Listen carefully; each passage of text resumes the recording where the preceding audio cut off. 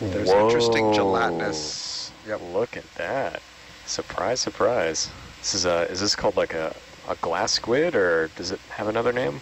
I would have to go look it up. Oh boy. It's staying Push nice in, and still for us. just a bit, nice and easy. Do we want to stop and look at this for a minute? Yes, let's play with this for a minute.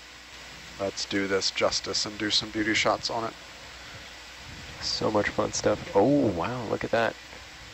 It's interacting with the bottom, sort of grabbing onto this rubble. Oh, yeah, it is. Oh, wow. What type of squid is this one?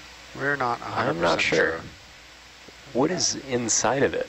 It's got It like grabs something. some sort of dangling thing. Oh, I've never seen a squid go forward like that.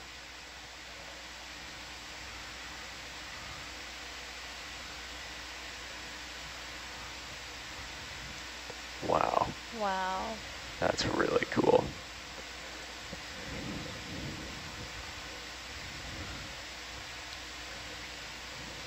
Oh, wow. There he goes. Can we zoom out?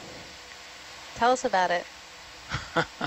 So this is one of these sit and wait predators, and it's sort of adapted its pectoral fins as little arms to sort of hold on to the seafloor in current, and it just waits for prey to come along and swallows it.